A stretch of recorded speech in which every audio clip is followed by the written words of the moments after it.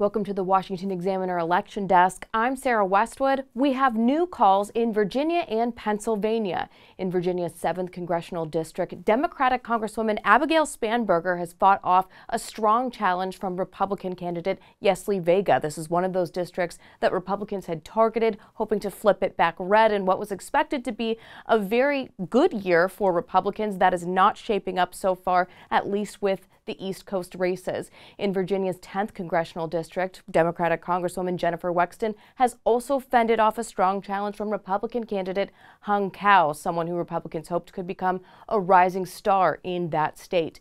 And in Pennsylvania, Democratic gubernatorial candidate Josh Shapiro has won the governorship over Republican candidate Doug Mastriano. This one was no surprise. Mastriano never really got close to Shapiro in the polls in the Pennsylvania Senate race, so this is a hold for Democrats. They already have the governorship in Pennsylvania.